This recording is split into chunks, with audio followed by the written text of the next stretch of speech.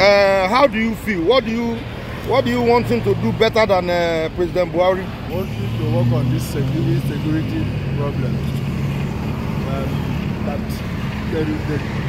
they should try as much as possible to reduce insecurity in the country and make the economy work. Because when there is security, things will begin to look normal. That's my name is Omar Eko. In a nutshell, I'm the chapter chairman of APC in the Johannesburg local government area. Awesome. Of Akwa Ibom State. Awesome. So, in a nutshell, the former President Buhari is now a former president, and we have a new president of the Federal Republic. What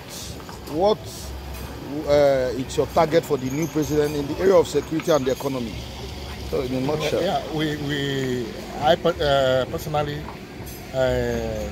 we expect that the new president, Bola Ahmed Tinubu, will continue to enhance the security condition of the good atmosphere security in Nigeria. I remember that when President Buhari came in, we used to have a bombing from here, but today is no more. I believe that Bola Ahmed, His Excellency, will continue from that place and give Nigerians quality security and also make Nigeria a place that people will come to invest. Yeah, thank you. Good afternoon, madam. Okay, you are one of the biggest restaurant operator in the city center. Between the day before yesterday and today, there has been a large crowd of people that moved into Abuja. How has the food business been? Have you been witnessing large patronage? Yes, the turnout was okay. You can talk in pidgin. The turnout was okay. Now they sell well. We sell well. Business boom. Yes. How people take they come? Which kind of people you see? We have different tribes that come in. Not only one tribe, which is Yoruba. We have different tribes that come out part of the country and come inside to come out.